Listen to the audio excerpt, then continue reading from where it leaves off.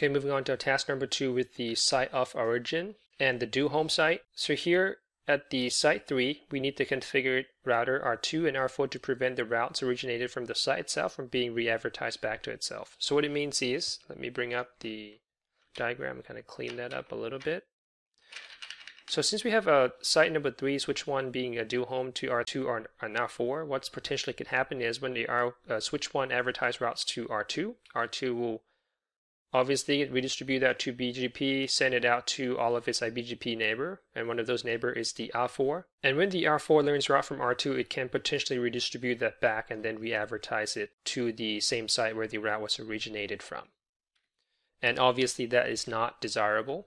So what we're going to be doing here is to use a feature call site of origin to stop that from happening. So the way that it works is as soon as the router R2 receives any routes that's coming in from its CE device, it would tag the route using a extended community site of origin. So it's just basically nothing but a tag. So all of the BGP routes, as you will see in the second here, will be tagged by the SOO value. And at the same time, on the router R4 FAS00, we'll be configuring the router to also look for that particular SOO value. So that way, if R4 seeing the route coming in with the same SOO value, it would not advertise that back out, that particular interface.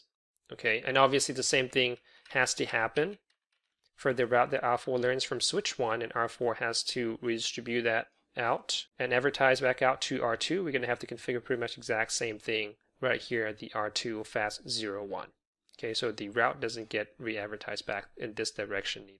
Okay, so our configuration will start on our router R2. So first we're going to have to tag all of our routes from site 3 with the site of origin, and that's going to be accomplished through a route map. So we're going to call it SOO permit 10, and when we do the set command, it's going to be under the extended community.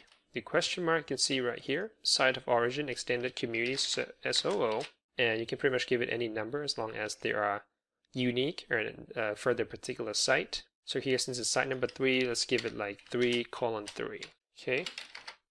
And then on the fast Ethernet 01, where the route's going to be coming from, we're going to have to use the command IPVRF sitemap and then reference it back to our route map that we configure, which is SOO. Okay, so by doing this, any routes that's coming in to our FAS01 will be tagged by SOO 3:3, and at the same time, if the R2 has to advertise a route back out from a BGP route that has received, it would not advertise anything that has the SOO of the same value. Okay, so you can see that the neighbor adjacency bounced briefly, and that's due to the SOO change. Okay, let's complete the same thing on R4 with the route map SOO permit 10 set extended community SOO 3:3. Okay, and then on FAS00 we do IPVRF sitemap SOO. Okay, let it bounce real quick. There you go. And now if you look at on router R4, it would be receiving the switch 1 loopback route from R2. And if you look into the VPN v4 route that it has received, let's look at 10.10.0.0 in particular, /24. Let me spell it correctly. You can see right here, this one is a local route. It has tagged the route with SOO 3:3, and this one is the route that is learning from router R2, and it's also tagged by R2 the SOO of 3:3. Okay, now to prove that the R4 would not re-advertise the route from R2 back into the same site, what we can do is on R4, let's do a quick debug IP EIGRP VRFC1, and then we're going to try to clear the EIGRP neighbor to switch 1.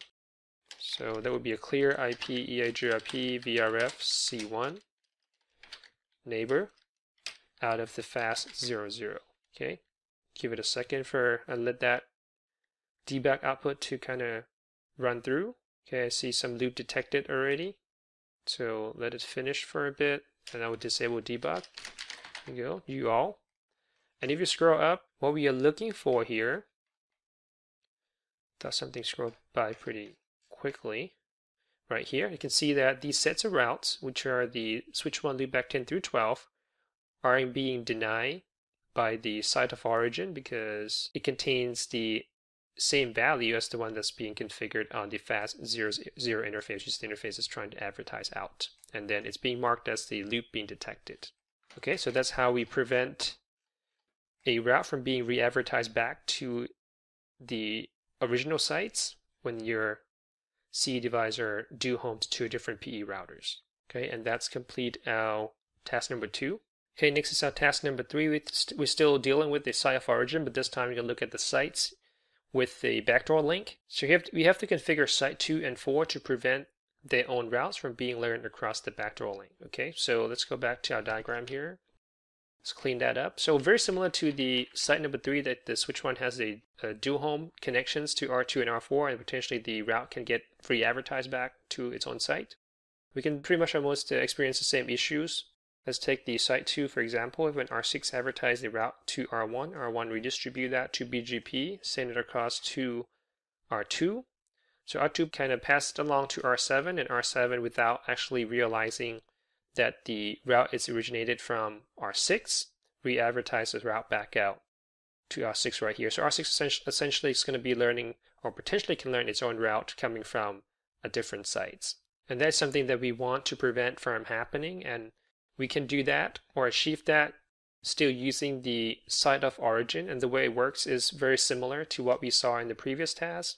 The R1 is going to have to tag all the routes that's coming from site 2 with some value of site origin. And once that route comes across to R2, let's pick the site of origin. So S00, since this is site number 2, let's use a value 22. Okay, so as the route comes across to R2, what we used to see in the previous task is we configured a IPVRF sitemap commands right here on R2 FAST00 with the matching S00. But if you do that, R7 would never, in this scenario, be able to learn the R6 loopbacks through MPLS. Okay, so that's not what we want basically. So instead of doing that, what we're going to be configuring is actually on the interface of the routers that terminates the backdoor link. So instead of configuring the IPVRF sitemaps on the R2 FAST00, we're actually going to be configuring right here in the R6, and that's pretty much like a gateway to the different sites.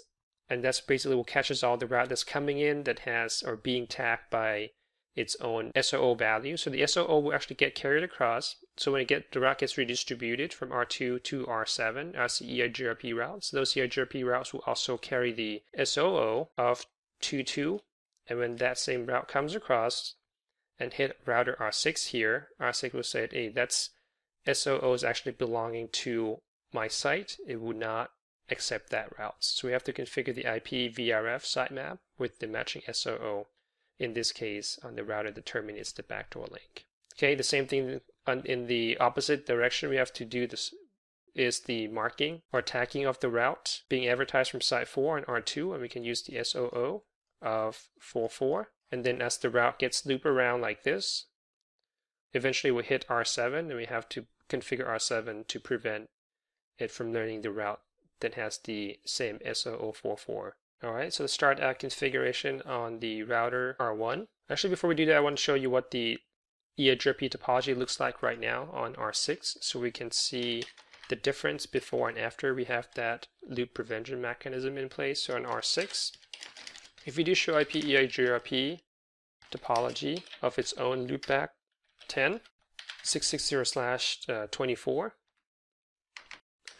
you can see that one belongs to local loopback 10, and it's a connected route. It's also have a second route, its topology table, which is coming from 67.7, that's R7, and this is the re-advertisement we're talking about that we want to prevent. So this is the undesirable route that we're trying to get rid of.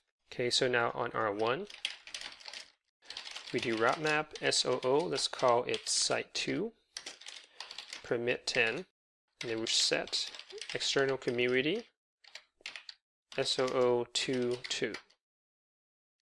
Okay, and then we said that we want to prevent the routes with the same SOO from being learned into R6000. Actually, let me attach that to the interface fast01.16 on R1 first. Okay, IPVRF sitemap SOO site 2. Okay, so now all the routes from site 2 will be tagged with SOO22. And now we can jump over to, actually let's do show IP BGP just to do a quick verification. 6600/24. You can see the route is being tagged with the SOO22 already.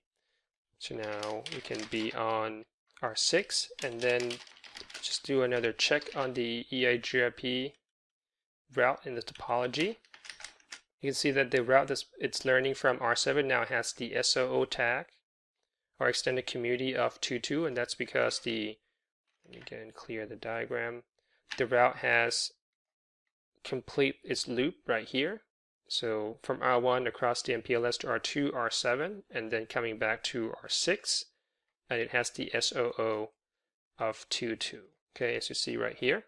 And now if you do before we complete the configuration R6, let's do a debug IP EIGRP, and then we're going to create a route map called SOO site 2 also, permit 10, set extended community SOO22, and now on the interface, which is our backdoor link interface, we're going to attach that to our sitemap with the same name, enter, and now we're just going to give it a couple seconds to run through the updates.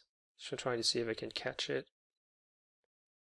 Let's scroll up and take a look at the debugs output. Let's see if we can find the routes that belongs to R6. Right here, 660, 661, 662. You can see this route is being learned from R7. Looks like it's running through another updates. Let me kill the debug real quick. Okay, so let me scroll back up right here. So you can see it's being marked as a SOO loop. And if you're trying to issue the show command on the EIGRP topology one more time, you can see that we only now seeing the local routes of R6, and we no longer see the route that's coming from R7. Okay, because it was being blocked by the detections of the SOO value. Okay, so now we have to do the same thing with our R7. Show IP EIGRP topology 7700/24, and R7 is learning its own route from R6. So what we need to do is come up with a route map SOO site 4, permit 10, set extended community SOO 4 and 4. So this will be the detection and blocking piece of it. We're going to have to get over to a router R2 in a sec to complete the insertion. IPVRF sitemap, copy paste. Okay, so now we can go back to router R2 and do the same route map, SOO site 4, permit 10, set extended community SOO44, and then on our interface fast00, which is the interface right here, we want to insert the SOO value to the route. So IPVRF sitemap SOO site 4. Okay, so now we just show IP BGP VPN v4 all 7700. Somehow I'm not seeing the value quite yet, so let's do a show route map real quick. So right here SOO site 4 with the set, and then let's do it's actually 00. Okay, not sure why I didn't take it, so let's do that again. Oh, looks like I have a typo, that's why. There you go. Okay, so neighbor change and then show command, and we are now seeing SOO of 44. Okay, so what it means is right now all the routes is being advertised from R7 to R2. When it gets redistributed to BGP, it's being tagged by SOO44, and then once it loops around to R7, R7 should be denying that route. So if you go back to R7 and then the show IP EIGRP topology of that, you can see that we no longer see the routes that we saw earlier coming from R6. Okay, so that's how you can prevent routes from looping around when you have sites with a shared backdoor link using the site of origin. And that's complete our task number 3.